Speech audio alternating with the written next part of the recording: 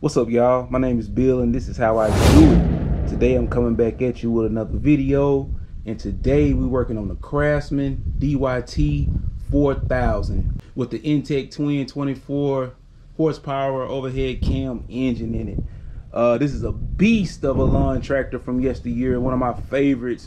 Man, it has an electric clutch on it, and that's why I'm here today. Clutch is not engaging, or the PTO isn't engaging.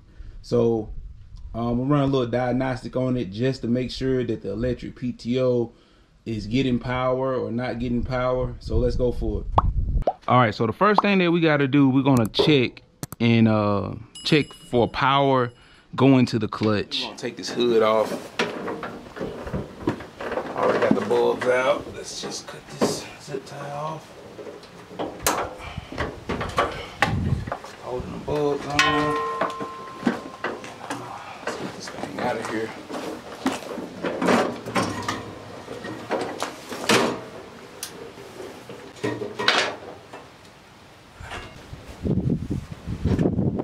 Now that this out of the way, we can start diagnosing this clutch. All right, now we can pull out our probe. Man, I love this thing, man. This thing right here is amazing. All right, so what we do, we'll hook it up to our battery. Red goes to positive, black goes to negative. And power's on. Hook up our probe part. 12 volts going to that. I know we got power. The switch is working. We know that. So we close the switch. No power going to it. That part is working. So now we got to see if the clutch is working, because that's what's really going on here. The clutch isn't engaging. You'll hear it click and it's supposed to magnetize, and that's what therefore turns the PTO. So I got it disconnected. See, what we can do is supply 12 volts to this and make it do what it's supposed to do.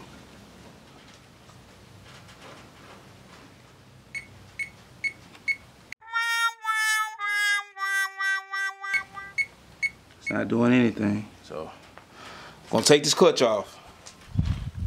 Can't see it. There go the underside right there. So that's the underside of the clutch right here. Yeah, 17 millimeter it is. So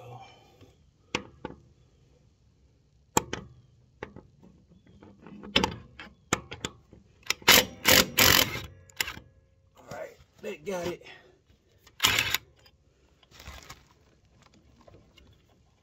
That got it. Alright, I got that out. Alright, let's take this off. You notice I didn't take off the belt or anything like that. I guess I could have, but I don't think you had to. So let's get this thing off of here. Alright, here's the bolt. Put that over there for now. And let's get this PTO off.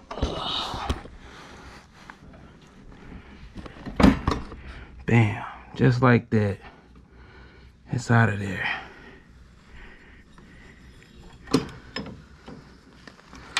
Boom.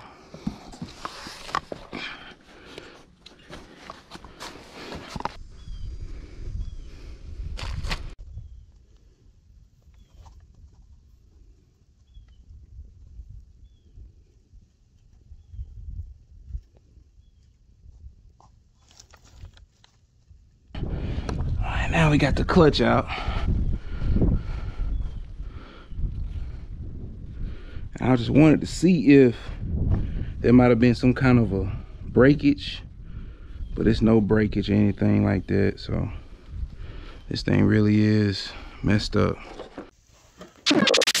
Okay. I got a lot of explaining to do for the upcoming clips of this video.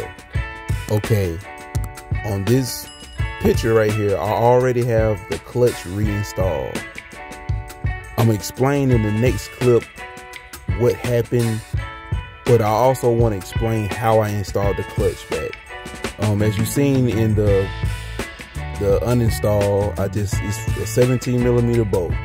So what you got to do, you put everything back up there. It's a keyway on the adapter on the lawnmower, and it's also the clutch itself is keyed, and I'm gonna show you a picture of how that's done. All you got to do is line it back up, put your belt on, line it back up, and the issue comes in is when you have to torque it down. I'm gonna put the torque specs up here. What you got to do, you got to take off the crankshaft cover on the top of the engine, and basically you got to have a wrench holding that bolt and your torque wrench on the clutch bolt, and basically that's how you torque it. Okay guys, I'm back, and I got to show y'all what happened with this PTO clutch. It's going to be something, it was kind of unbelievable for me. You see this connector right here? This is the end to the clutch itself. Okay, you see the negative lead? Well, I guess I don't think it matters which wire goes to what, but I'm just calling this the negative lead. You see the negative lead right here? You can see it. All right, the positive lead right here, you can't see it. And you see it sticking out the bottom of the connector. Well, this connector malfunctioned, and it pushed down. I guess what happened was something pulled this wire down, and it's not making a thorough connection. So I tried my best to try to fix it, but it wasn't no fixing it. Also, when I used my probe to supply 12 volts to the clutch to see if it was working, there was a plastic piece that came off inside of the connector that stopped the probe from making contact with the leads. So I had that working against me. This clutch is working perfectly fine. So what I ultimately had to do was redo the wiring and make my own connector. That's ultimately what ended up happening. I take these wires and I pushed them on here, and I had to redo the wiring on the clutch itself. I hope this can get the wiring. Now I'm gonna turn the key so you can hear the PTO click. Hear that? Boom. Works perfectly. I think I'm gonna end up wrapping this connector up and wrapping all of that up so it'll be secure. But it's secure as is. But I want to try to not let dust and stuff get in there. So I'm gonna wrap it up real good. I might even put a some shrink wrap over it, you know, because as of right now I got Tesla tape all on the actual wires and stuff. That's the ultra heat tape, you know, made for engine harnesses and stuff. So might put a little bit on here. You know, everything should be good to go. All right, here we go with PTO. Ready to go.